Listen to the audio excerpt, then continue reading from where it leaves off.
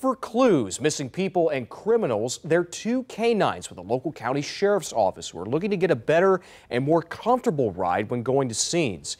Now, it comes with a hefty price tag, but News 3 reporter Julio Avila tells us what one woman is doing to help them out. This car is these guys' ride. And if we had to guess what he's saying, he'd probably be telling us that the Gloucester County Sheriff's K-9 unit needs a larger vehicle. And Diane Jones agrees. I noticed that he had a very crowded vehicle. He had one dog initially, and then they added the other dog, and it was just ridiculous to see all the stuff he had to put in the car. So Jones is taking action.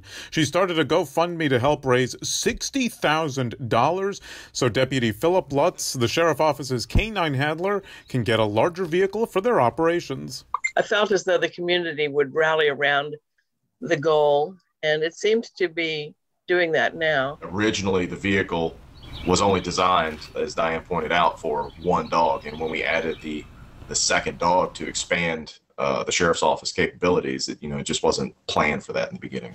Now, just to give you an idea of how big their current car really is, it's in the back seat right here where the two canines would go. And if you take a look at their trunk, this is all the equipment that they load up. It's a process when you want to get something out. So far, the GoFundMe has raised over $1,600, a long way from the $60,000 goal. Even if they don't reach that goal, all the money raised would still go towards a new vehicle, but they'll still be using this one for about 2 more years because of office policy. Gloucester has 30,000 residents around, and if each of them gave only $2, it would be done in a minute. We appreciate it beyond all recognition. And we'll have the GoFundMe link on WTKR.com if you'd like to contribute.